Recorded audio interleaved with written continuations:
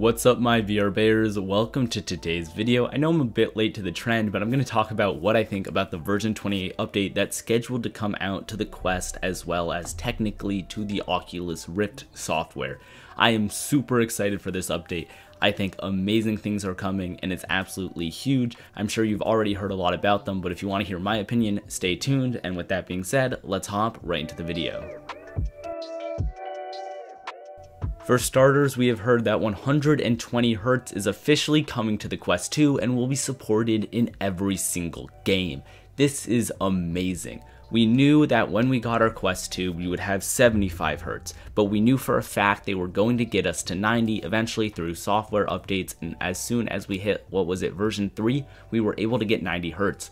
Now on version 28, we have finally unlocked 120 Hz. For those of you who don't know, 120 Hz basically just means you can get up to 120 frames per second with the actual lenses themselves. The headset might be able to run at 120 frames per second, but unless the lenses, like the screens, update at 120 frames per second, you're not actually seeing 120 frames per second. So that's what Hertz means. Hertz is the frames per second that the monitor itself can actually display. So that means with 120 Hz, you'll get significantly less motion sick. The quality of game will look significantly better as you'll be able to see more frames of things actually moving, so motion and movement will look more smooth and flow better.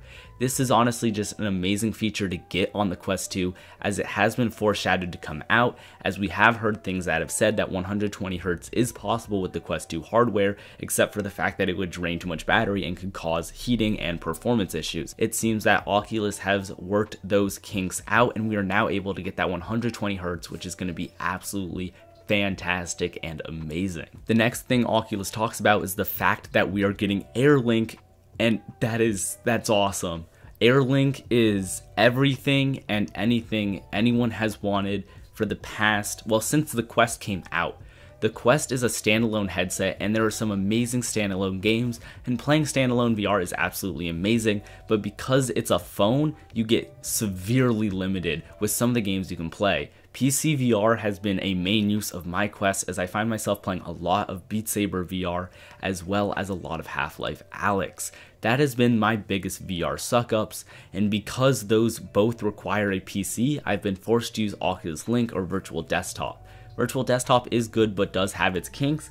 Hopefully having something straight from Oculus can be significantly better. Opening up the Quest doors to PC VR in a virtual wireless experience is going to be absolutely amazing and will just show how expansive the VR Quest industry can get with just a little bit of work. With that being said, you're still going to need a PC with a good GPU, and you are also going to need good Wi-Fi, because it is still going to be running over Wi-Fi, which means if you have pretty crappy Wi-Fi, you're going to have a very, very difficult time being able to connect and use the wireless AirLink. From the looks of it, it looks like that Oculus is going to release it first underneath the experimental features, meaning you'll be able to use it if you go into that experimental features tab and switch it on. But apart from that, it still looks like it's in development, meaning I do expect to see lots and lots of bugs. But with that being said, this is a step in the right direction. It's definitely a good step for Oculus and the Quest VR as a whole.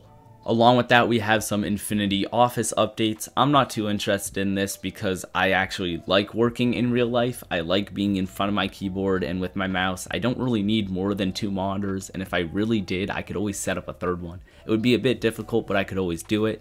So something like the Infinity Office just isn't at the level it needs to be for me, especially with the actual quality of the Quest. I find it really difficult to read and spend a lot of time in my Quest, which could make it a bit difficult to work in an Infinite Office.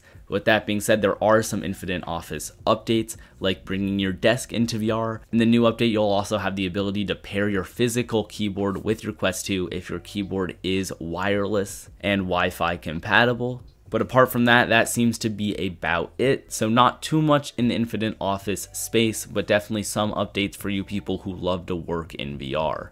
As we stated at the beginning of the video, 120 Hz support is coming to the Quest. We're a bit further down the article, so we have a bit more information. The whole first paragraph just talks about how the Quest is natively running at 90 Hz at the current update, but is planned to release for 120 Hz to get that ultra smooth gameplay experience. The whole second paragraph is also a bit vague and just talks about the fact that they're going to start releasing 120Hz display on the Oculus Quest 2 for developers to use and start adding to their games natively. At the current date, there is no games that are capable of running 120Hz. However, it is going to be used for some Oculus apps, basically just the home screen, and I think Oculus TV might have 120Hz from the looks of this, but it looks like most things are still going to remain at 90Hz until the 120Hz can be made something that's super useful and super helpful and will keep good long battery life,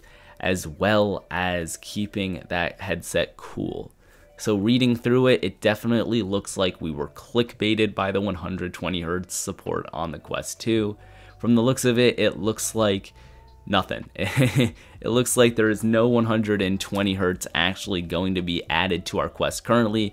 It's just saying 120Hz is possible and tested, but they do not plan to add it to anything. They say they are releasing it to developers to add to their games, but odds are developers aren't going to do that either because they don't want to have to put up with the fact of bugs happening with 120Hz and ghost frames, as well as headset drains, as well as just overheating in general. So from the looks of it, we're stuck at 90Hz at least for the next couple months. It is good news that 120Hz is possible and that Oculus is discussing it and handing it out to developers. That means there is a future with 120Hz, but currently that does not look to be the case, and it does look like we're going to be stuck at 90Hz for a while, which is very unfortunate, but it is what it is. You got clickbaited by this video, and I got clickbaited by the article, as well as every other video I've saw so far talking about this 120Hz.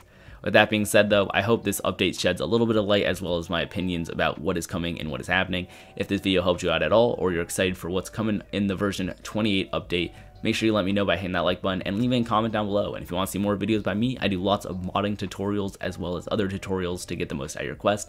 Hit that like button, subscribe, ding that bell, that way you never miss a stream or a video. Thank you to my members, you guys are absolute mad lads, my little lettuces, my bear cubs, and my mama bears. Thank you so much for your support, it's absolutely amazing and helps me to expand the channel and do future projects and adventures. So once again, thank you for your support, it helps out the channel tremendously. With that being said, I'll see you in the next one. Peace out, everybody. Bye.